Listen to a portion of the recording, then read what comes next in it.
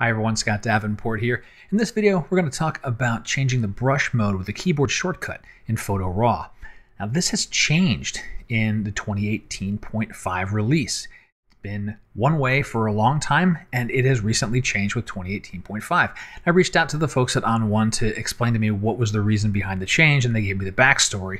And we'll go all through that in this video. But let's start with the fundamentals. What's a brush mode, and what are we changing here? So if we have a photo like this one here, and we add a filter to it, let's add dynamic contrast, but I don't want it on the ocean. Well, I have my brush, and I can have either a paint out or a paint in mode. And so I could paint away the parts that I don't want. And if I make a mistake and I go too far, I could switch this to paint in, make my brush smaller, and return it to areas that I want to keep that effect. So changing brush mode from paint out to paint in is pretty common when you're masking, and to speed up your workflow, we use a keyboard shortcut. Now historically, that keyboard shortcut has been the letter X.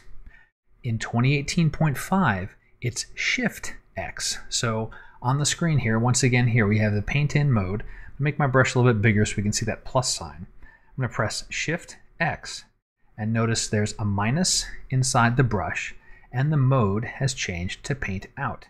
Again, Shift X again, it's back to paint in. On a Mac, you can also use the Option key, and I believe that's Alt on a Windows machine. If you hold down that key, you can temporarily change the mode. So why did this change? Why is it Shift X and no longer X?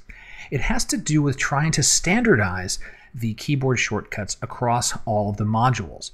So if you're in Browse and you're going through your photos and you're culling, the X key is to reject the photo. And so that same shortcut key now works in Develop and Effects. And why would you want to do this? Well, let's say I'm looking at things here. This was maybe a sequence of shots. If I bring up the film strip mode, I press the F key. I've got a couple of different photos here, and I'd be working through these and then decide while I'm in Develop, I don't like that one. I can press the X key. I press it once, and I'm going to reject that photo by pressing X. And my brush mode didn't change, but I've now gotten that photo to be marked as rejected. Now this is very important for those of us that are long-time users of Photo Raw. It's going to take a little time to get used to this Shift X thing. Long term, I think I'll like it and I'll be happy with it because consistency of the keyboard shortcuts across all the modules will be very nice. I came from Aperture originally, and Aperture was modular-less. Everything worked at any time, at any moment, and so keyboard shortcuts, there was one set, and that was it. When I moved into Lightroom, it was infuriating how each module had different, and still has, different keyboard shortcuts. Eventually, you build up the muscle memory, but it took a while. So I like the long-term direction here. I would have preferred this maybe to be aligned with a new major release as opposed to a .5 release, but it's honestly, that's here or there. It's done now, and we know what the difference is, Shift X versus X. Now, one last thing I want you to be aware of. So if you're working in a module like this and you're doing masking and I'm painting something in, and then I press the X key and I want to paint it out. Oh, it didn't change. Shift X, great. Now I've painted it out. Well, what just happened under the covers is I rejected that photo. Let's go back to Browse and see what that looks like. Notice underneath the photo where the badges are, this bright X is now set.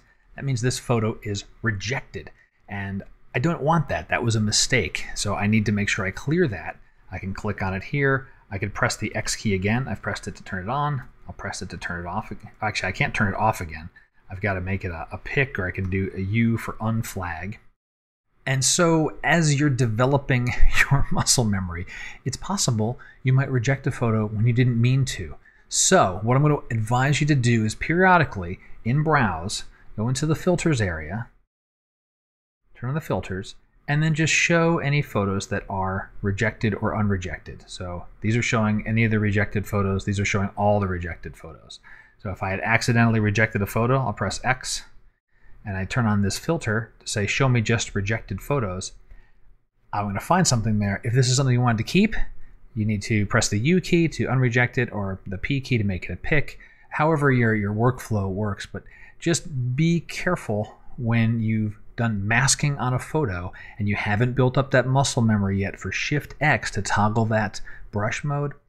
Double check that you didn't accidentally reject a photo that you didn't mean to. That's going to do it for this video. Hope this was helpful to you. If you've got other questions about ON1, feel free to contact me through my website, and I'm sure I'll see you again soon. Thanks.